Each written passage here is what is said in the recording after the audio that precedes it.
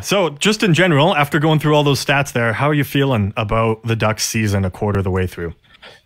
The first eighth of the season, I guess. So I guess the first half of the first quarter wasn't as great, but I'm really liking the second half of the first quarter and how we're going into this second quarter for sure. I just hope that it can be, you know, mostly sustained. Like I said, if we were to be able to play like this, like 3 or 4 out of 5 games each time, you kind of break it up that way, we'd be fine.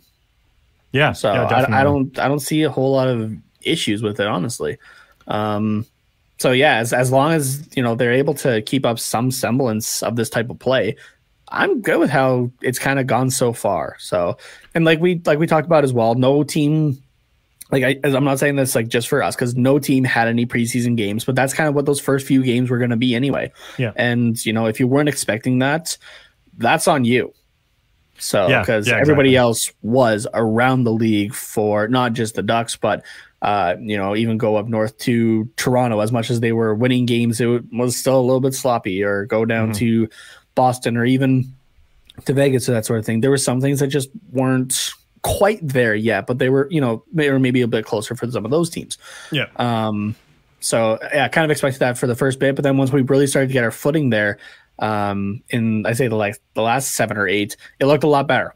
So there was kind of that one game in there that we said, you know, watch the game tape once, throw it away, and it seems like that's what they did as well. So again, pretty sure Dallas Eakins does listen to the podcast, but you know, just it's gotten a lot better. We've kind of gotten our footing here, and we're going. So, and I just want to I just want to see it continue.